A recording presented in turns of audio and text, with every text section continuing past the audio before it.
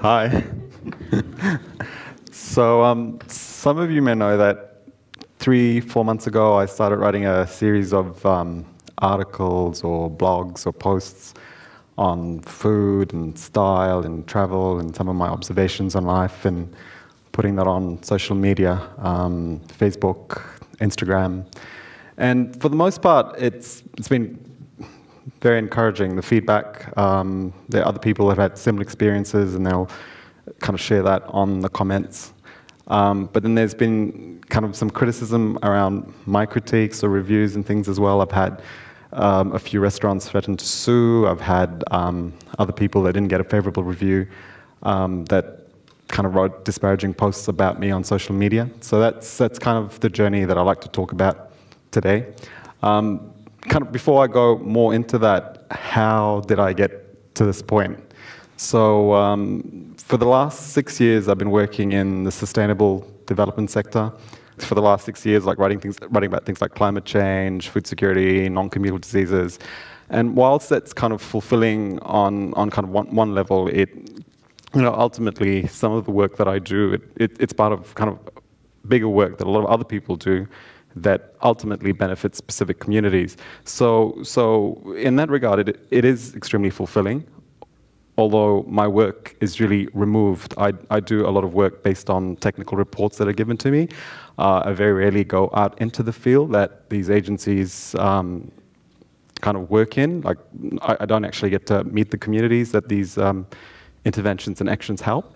So there was kind of a need within me to kind of have a creative outlet that was more direct, that was more personal, where I felt like I could express myself, and that's kind of how I started to write about the things I've been writing about. And so kind of backtracking a bit more, even before that, for about 8 years I worked on the Air Pacific in-flight magazine at Islands Business under the late Lisa Tanga, who was a friend and a mentor, and I feel like I learned a lot from her. And that was a great gig. Like, every month I'd be out, and so I pretty much got to see almost all of Fiji, with the exception of Rotuma. And that's a place I'd kind of really love to go to for obvious reasons. It just looks really amazing, and its own culture and language, and who doesn't want to go to Rotuma in the fire season, right? Yeah, but so through Air Pacific in-flight, I got to dive off Kondavu. I got to kind of experience what it might feel like to be a billionaire on Lalala Island. That's a place where Oprah goes now almost on a yearly basis, and the Google founders were there recently. I've backpacked in the Asawa.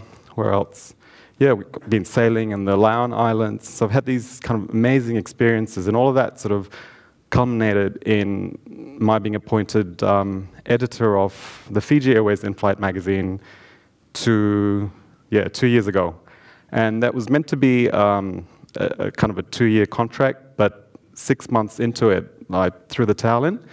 Maybe I had already outgrown the job when I took it on, but a big part of my not staying on had to do with kind of production values. I trained globally. I went to school in Japan, and then I worked in Japan, and then in Europe. I worked in Milan, and then in France as well. So when I came back to live in Fiji 13 years ago, I kind of tried to continue to produce work at a global standard, and there is an international standard. If creatives are producing a certain type of work in France, it will hold up in New York, it'll hold up in Milan, it'll hold up in other places, like in Sydney and Auckland. The unfortunate thing with Fiji, I think, is we've got this culture of near enough is good enough. And an excuse I often hear is, this is Fiji, when things aren't. Yeah, I think anytime you want to do work of a higher standard, it's difficult in a place like this. It's a smaller country, that the resources aren't there, and I think also the will to produce work of a higher standard or higher quality isn't there as well. So that's something I kind of constantly come up against, and it's something I'm not too crazy about. I think it's a bit of a cop-out to use this excuse that, because we live in a kind of tiny island nation, isolated from the rest of the world, therefore a lesser standard is okay, it's acceptable, it applies. I mean, increasingly, we're a part of the global world. The world comes to us, to our shores. We have to interact with an international audience. Fijians go and live abroad, and if we took that sort of attitude to work elsewhere, it just wouldn't fly. We wouldn't make it. So that's some of my sort of personal experience and criticism around trying to produce work of a higher standard.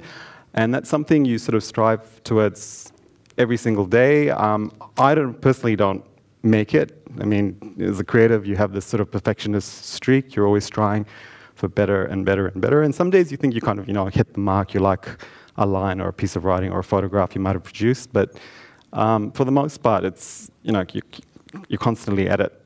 Having said that, I'm not alone. I think there are other people, other creatives in Fiji that are making really beautiful work at an international standard. I think Kama Catch Me, the wedding photographers, they come to mind. I think they're doing really beautiful work. When I worked on the new Fiji Airways in-flight magazine, at the same time, for the same publisher, I worked on an edition of travel. And for that, I got to work with some really, really amazing Fijian creatives that were producing work that would hold up anywhere. Unfortunately, that didn't really, it just wasn't, not so much that it wasn't well received, it just didn't get circulated, distributed, or get the attention I felt that it deserved. Okay, how does that tie into everything else I've been going on about? So there's that kind of our culture of, this is Fiji, and so that's somehow acceptable, and that sort of, I think mediocrity you kind of see across the board in a lot of other sectors and industries and stuff as well. It might be food standards, it might be service standards, and because I feel like I'm constantly coming up against that. And a lot of my friends say, you've got to lower your expectations if you live here. But how are we expected to grow as a nation, as a people, as a culture, if we're constantly accepting that less than or kind of, is good enough? Like, we don't expect more. So that's kind of one of the points I wanted to raise. The other thing is criticism. I think there's a glaring lack of open, kind of independent criticism in kind of, I don't want to say in the mainstream press, because my specific focus is lifestyle, so I'll look at lifestyle journalism. There's a kind of cozy relationship between the advertisers and then the magazines. So the magazines will write sort of really nice things about the advertisers give them ads, and then the magazine sustains itself. But I think the readers really lose out. So a lot of the local magazines, they read like advertorials. And no one ever says, okay, this was great, but I thought this sucked, and this needs improvement, and which is kind of what real life is like, and that's what I've tried to, get across in my writing. And I think for the most part, it has been appreciated, but for some of the people that maybe didn't get as nice reviews, they took it extremely personally. And that's where those other things like, threats of getting sued and what have you have come up from.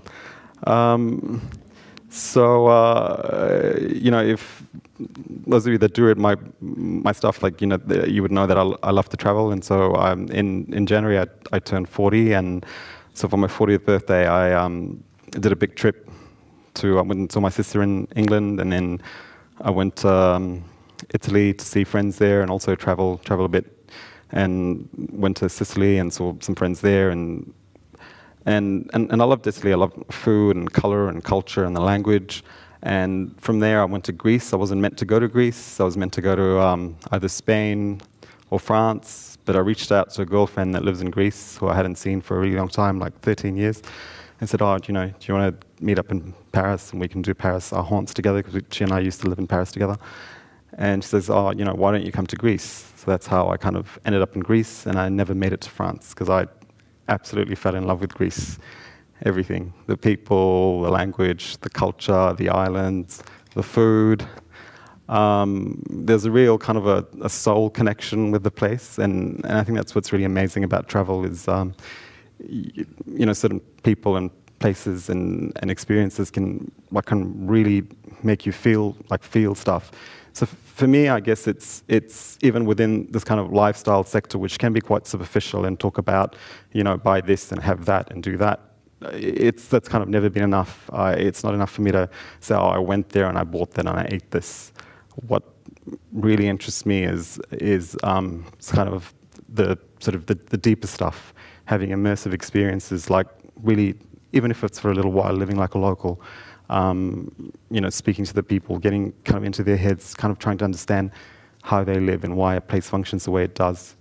And, you know, seeing this friend of mine, this really, really dear friend of mine who I haven't seen, and I haven't seen a whole bunch of people for like 13 years that I've been living back here. And some of it is just the distance, and I've been doing shorter trips, maybe Southeast Asia, Australia, New Zealand, you know, Pacific Island countries. It's easier, and Europe, such a long haul, sort of a, you know, it takes almost 48 hours to get there and 48 hours back.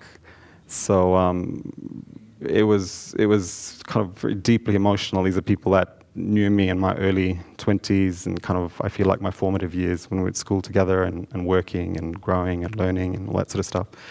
And I remember in 2003 when I decided to come back and live in Fiji, I felt like I had to shelve a certain part of me because I felt like it wouldn't be accepted here. Like I had piercings, and I remember taking the piercings out, and I remember having a bit of a cry about that because I knew it's something that, you know, people wouldn't get. I mean, when I was at school in Mars, if you wore gel in your hair, you were a fag, you know, like, so, and I think we've come a long way since then. I mean, everyone's embraced metrosexuality, but so 2003, I don't think it was still, you know,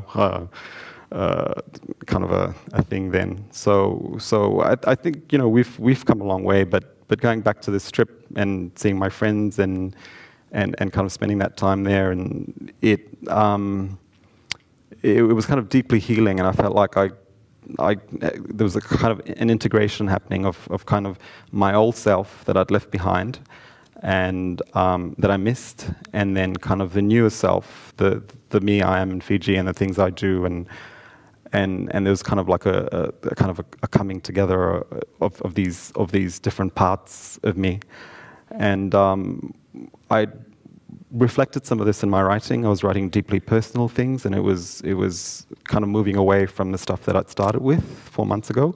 4 months ago, I was writing about the best noodle shop in Suva, or was looking at old vintage Tiki Togs photographs and talking to the models in the photographs from 70s, 80s, and talking about the experiences around when it was shot, etc.